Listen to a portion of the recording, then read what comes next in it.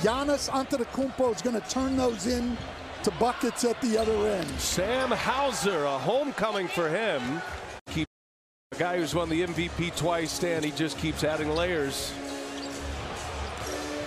Brown, oh, nice shot fake, lays it in. Change was Luke Cornett to try to see if he can get some resistance inside.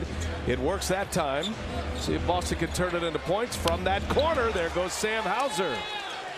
Or with Pritchard, or even in a lot of cases with Hauser, so their defense is compromised as Howard knocks down another three, and that's what's keeping the Celtics in the game. One of those trades that sort of flew under the radar.